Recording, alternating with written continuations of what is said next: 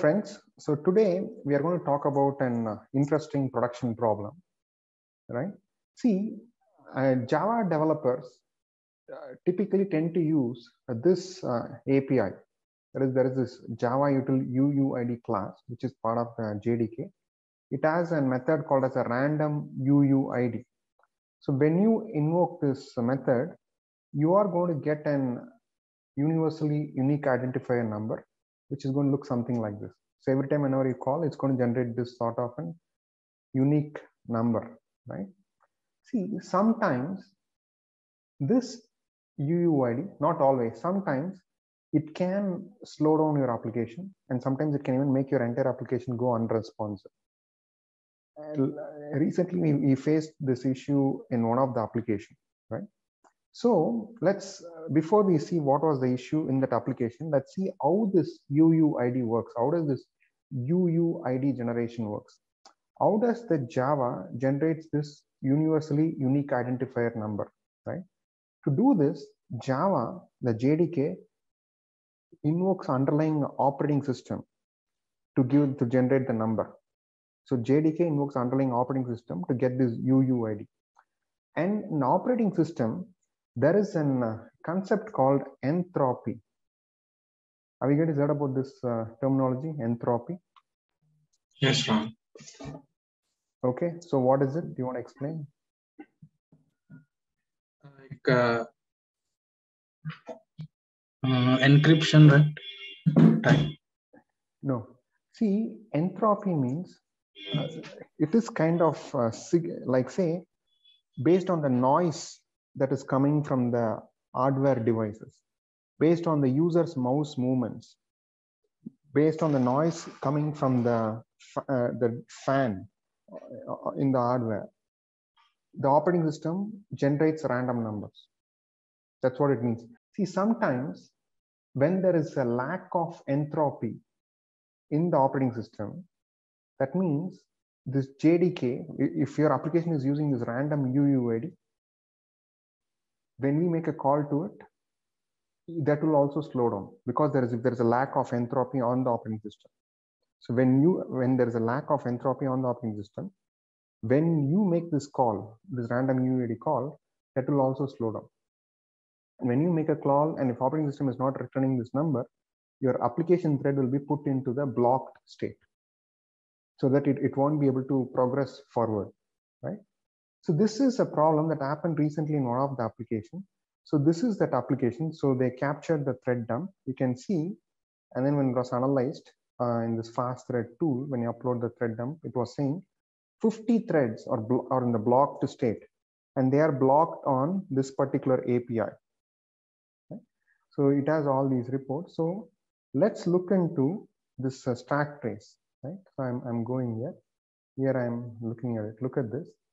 This is a thread which is coming along, and now it is invoking this random UUID. There is a method what we saw, and now it is making a call. The response is not coming from the operating system, due to which this thread is in blocked state.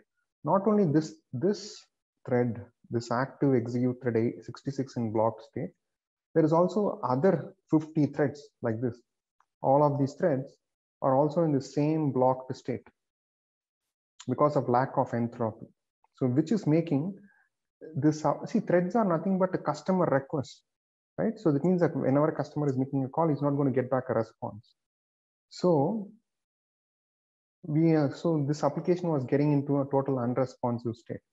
So this can also happen for your application if there is a lack of entropy is happening, and that you tend to use this random UUID method in your critical code path. Okay. Any questions so far on this? Okay, I'll assume there are no questions. So when this kind of a problem surfaces in your application, what is the solution to it, right? So there are few solutions. In this talk, I'm going to be highlighting 3 solutions, right? So the first one is the JDK upgrade. See, this is a known bug in Java, right? This is a known bug in JDK, which is showing up coming along here. But however, this issue has been resolved in JDK 8 update 112 or JDK 9 105 version. So if you can upgrade to this JDK version, you are very welcome to do it, right?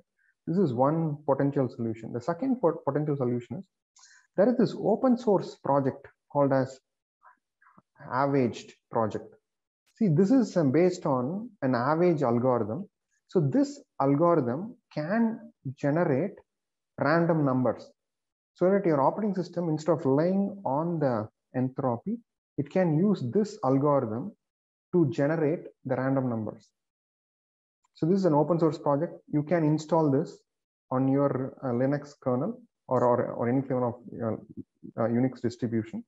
When you do this, so that there won't be any lack of entropy, so your application will not stall because of this. This is a second solution, right? And then the third solution is, by default in Unix like operating system, there is this special file called as dev random, right? dev/random. It's going to be there in this file path, dev/random. So this is the file what Java by default uses for generating the random numbers. So instead of using this dev random, we can configure the JDK to invoke this dev/u random. When you do this, the generation will be much faster, but it's not going to be as secure or as unique as the random, this file. This is another alternative which you can do. You can do that by passing this system property to your JDK. When you launch your application, you can pass this system property, Java security EGD, and a file dev./u random. You can do like this, right? So these are the potential 3 solutions. Okay. Is this making sense? Or do you guys have any questions? No, it is clear to me. How about others? Okay. So I will assume this session was helpful. Thank you, guys.